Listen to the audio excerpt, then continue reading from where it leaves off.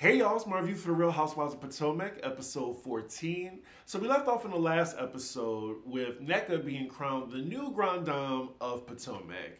Clearly, Giselle was trying to get under Karen's skin, but then we see off to the side that Candace storms off to her room saying she isn't about to be a part of this. And then, of course, Wendy goes to check on her to see if she's okay. My thing is, when I saw this scene, like, Candace, you should not give her that power to agitate you so much. And Karen, she was just going along with it. Like, oh, here go dusty ass Giselle trying to come for me again. Like, Karen can handle herself. For you to be more angry than Karen, it just came off really weird to me. We see Wendy asking is Candace okay. She just says she didn't want to be a part of this foolishness or trying to make fetch happen. So they go back to see her being crowned. And yeah, like, Karen is totally unfazed. Her and Nneka then skip arm in arm together as they're about to go play golf. We cut to Karen's confessional. She says she's not worried about Giselle whatsoever. She has this girl out here in a Party City crown. It's not a crowning, it's a clowning. And then out of nowhere, Karen pulls out a clown mask and puts it on and says, "Just looks like Giselle, doesn't it?"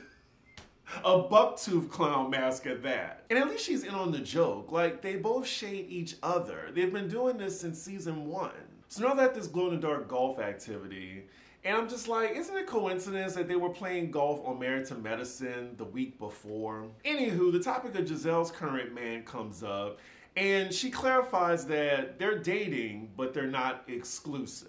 And it just seemed like just something fun she's having on the side. I'm glad she's not taking it seriously. Now what's interesting is, and thank you Mia for always asking the right questions. She says that she would be upset though if she saw him on social media with another girl. She says it's more so of a respect thing. And I'm just trying to put myself in that situation, and I'm like, well, I guess I would feel some type of way if this guy is flaunting someone on Instagram. Meanwhile, like, we're kicking it. So yeah, I mean, I get it. What do y'all think?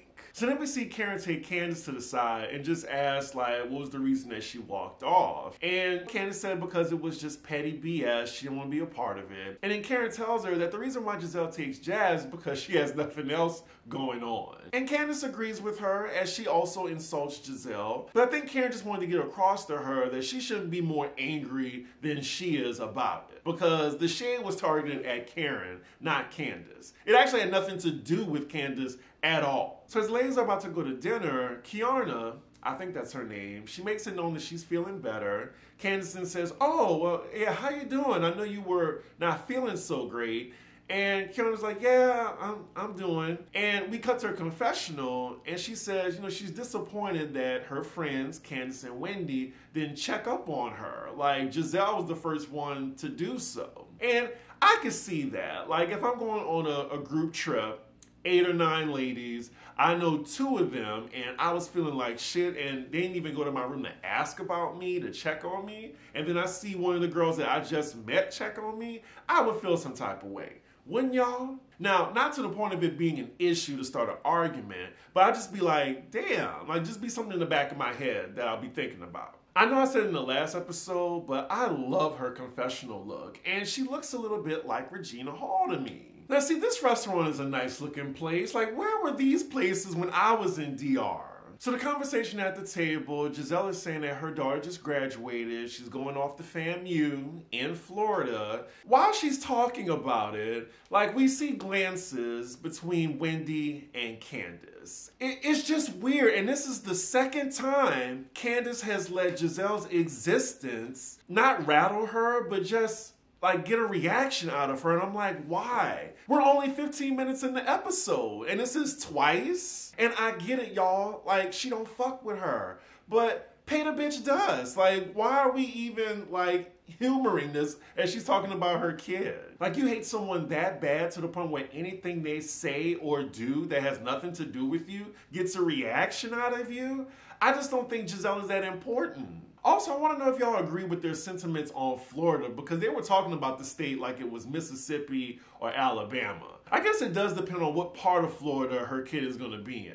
I do think Giselle made a good point when she said, well, racism is everywhere, and she experienced it in Baltimore. So, you can't really shield your child from not experiencing racism. Like, yes, Florida is a red state, but just because I'm in New York, that doesn't mean I haven't experienced racism, and I have multiple times. I also forgot to mention that Robin saw the glances that Candace and Wendy were giving each other, so we know this is going to be brought up later. So then later on, the topic is now the rumor that Karen brought up about Mia to everybody. Brought up by Giselle, of course. Giselle tries to point out that if she said a rumor like Karen did, then Karen would definitely be on a rampage, Giselle's trying to destroy families, etc. Well, Giselle, you actually have brought up nasty rumors that could have destroyed families, so I'm not seeing where you're going with this. And Karen says that y'all have come for my marriage time and time again, and she's done turning the other cheek or taking the high road. I mean, I'll allow it. I feel like almost everybody at that table has brought rumors up about somebody that they don't like on the cast. Karen brings up that she brought Mia into the group, which I guess means that Mia owes her loyalty. Mia asks her, why were you being disrespectful to my marriage if you want me to be disrespectful to yours? I'm thinking, how did we get here? Was it really because of Karen's secondhand invite to Surrey County? Is that where it all started, just because Mia said, I don't do secondhand invites? And then I think Karen said, you're the trick, and then came for her marriage. My point is, though, that it all started from something very petty. As Karen continues to let Mia know what time it is, she also says, Mia, I'm human. I bleed. And Mia says, I know, that's why I haven't shared the real story. And Karen's like, you don't know my real story. Mia's like, you want to try it? Look, Mia's saying that's why I'm a real friend. I haven't said the real story. For some reason, Karen did not want to call Mia's bluff. And I just thought that was very interesting. Karen surprisingly backs down a bit, and Mia said, yeah, I don't want to go that low. And Karen says, well, I don't do threats, Mia. And if you're going to continue to throw rumors out about me, I'm going to throw out rumors about you. Mia's like, well, I don't want that type of one-up relationship. Karen's like, well, good. Then I can move on. We can move on. That's why I was like, wait a minute, Karen. Really? I'm just wondering, what does Mia have on Karen? I will say Mia is an unpredictable, loose cannon. You don't know what'll come out of her mouth. And I guess Karen don't want to try it. We cut to Wendy's confessional, and I agree with her. Mia is a pathological liar. So I don't think Karen should have backed down because no one believes a word coming out of Mia's mouth. So then after that, Kiana extends a thank you in front of the group to Giselle for coming in and checking on her, while calling out Wendy and Candace for not checking on her, being that, that's her girls. And, they apologize and they actually receive it. So I'm glad it wasn't arguments amongst the dark-skinned girls, because, oh my God, like, we are already in the abyss. We don't need to go further. So the ladies all head back to the resort. They call it a night. Next scene, it is day 2. They're all having breakfast downstairs. Karen. The cheeks is out. I think that's the first time I've seen Karen's ass on here. Wow. I mean, she looks great. I'm just saying, I didn't expect it. I didn't. And then, of course, we see, Giselle and Mia talking about the other night. I thought Giselle messy ass was going to try to find out what Mia didn't want to say against Karen, but, she didn't. But then Mia is now antagonizing Karen, saying, oh, Lord and Master, since you brought me to the group, how can I serve you? Karen really doesn't let it faze her. She says she's in a happy place, and Mia then lies and says she is too. We then cut to Giselle's confessional, and it turns out that she also noticed that Candace and Wendy were kind of making faces while she was talking about her daughter. So now the ladies are all coming down to play a game. I think they're going to spend the next 20 minutes on this game. So the name of the game is called Answer the Damn Question, where they have buzzers out, they pull some questions, and if people think they're lying, they hit the buzzer. This could go either two ways, fun and messy, or a blowout argument. Of course it's sex questions. I'm not going over every question, just letting y'all know now. Okay, so surprisingly, it's going fun and messy. Like, the ladies are all interacting with each other. I mean, of course, outside the obvious, but you have Candace interacting with Ashley, like Wendy and Robin interacting. It's fun and light. The episode gets tolerable when they at least pretend to like each other. So the only interesting sex question that stood out to me was the one Robin got about fetishes and talking about Juan and saying that he doesn't mind watching her with somebody. And then Candace asked, with a girl or a guy? And she said it doesn't matter. Ooh, you just know Juan was mad at Robin for sharing that. Of course, we cut to Karen's confessional where she stays on Robin's neck. She says she is not surprised by Juan's love of threesomes, and she knows that they do not include Robin.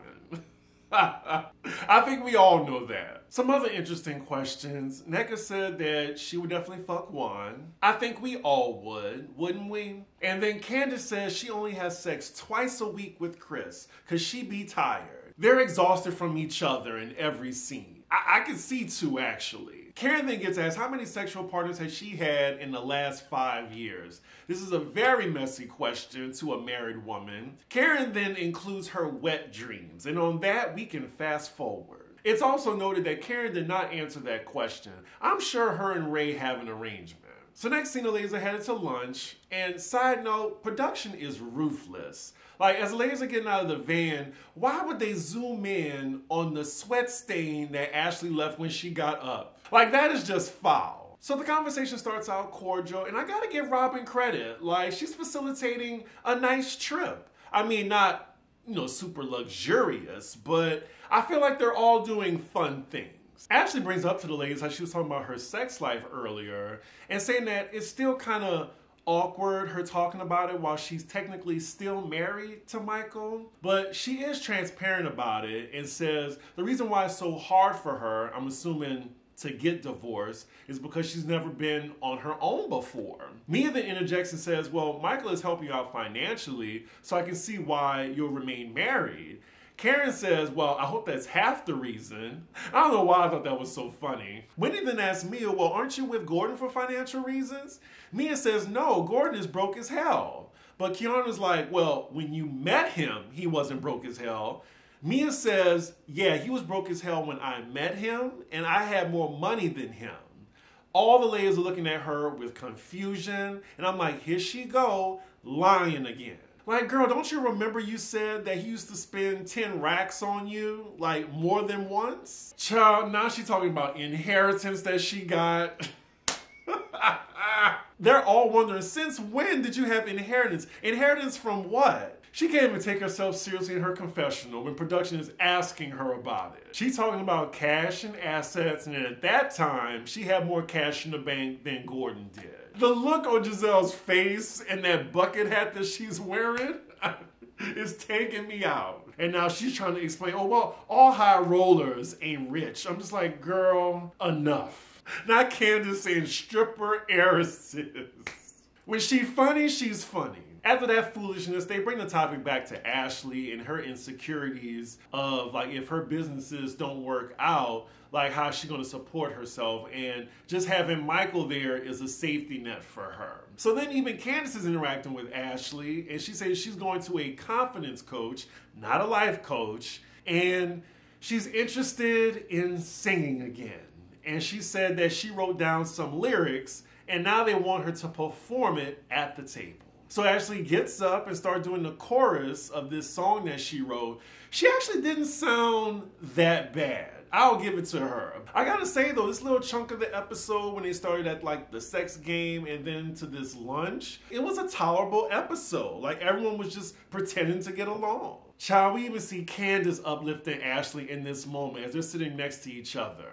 Wow. What is going on? Somewhere on Karen now and everyone's uplifting her about turning 60. She looks great. What show am I watching? And then we get to a little shady part when Karen's talking about her trainer, but she doesn't want to disclose who he is, which is really strange. And then as the ladies are trying to like guess like characteristics, Mia says, oh, does he have blue eyes?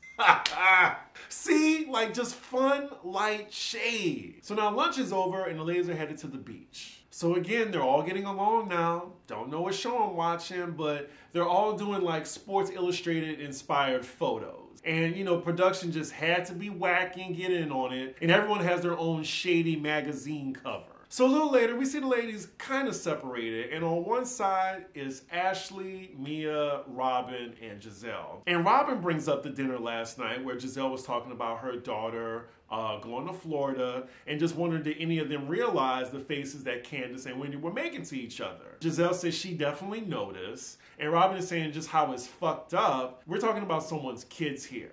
And she didn't like it. Then we see Giselle going off. I'm talking about my daughter. You're gonna scrunch your face up? Get the fuck out of here. So then we see Wendy headed to their side and just blatantly asked them, what were y'all talking about? And it looks like Candace is already over there too. But the credits are rolling and that's where the episode ends. So I think we all knew the piece wouldn't last too long. But I do hope they're able to explain why did they make scrunched up faces when they're talking about her daughter going to Florida. And I do wonder, is Giselle going to be rah-rah now that Wendy is in her face? Because they make it seem like, oh, she ain't got nothing to say now, but she was saying all this to the other ladies. I would love to know what y'all think about that, because I was just like, again, I just didn't think it was necessary, especially to be that obvious about it. Now, I can see the two of them just giving a glance to each other, but the way production made it look like they were just looking at each other like,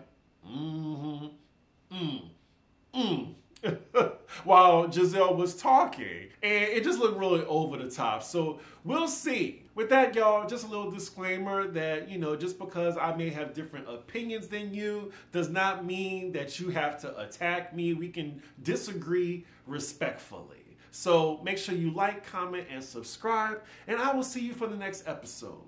Unfortunately. Bye.